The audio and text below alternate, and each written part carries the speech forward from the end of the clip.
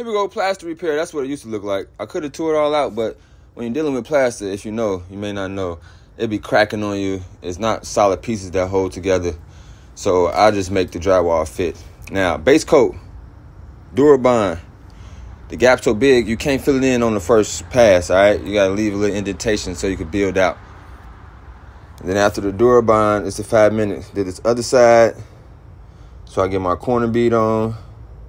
After all this mud dry, build out my corner there. Looking good in the neighborhood. Boom, back the next day.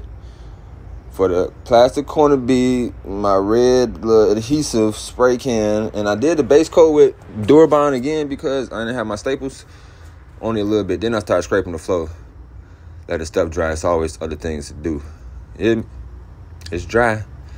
Now after the base coat, Durabond on the plastic corner bead is the 5 minute. You see the 5 right there. And I was taking off some of the wallpaper up top. And then paint the wall yellow. Huh. Look at it.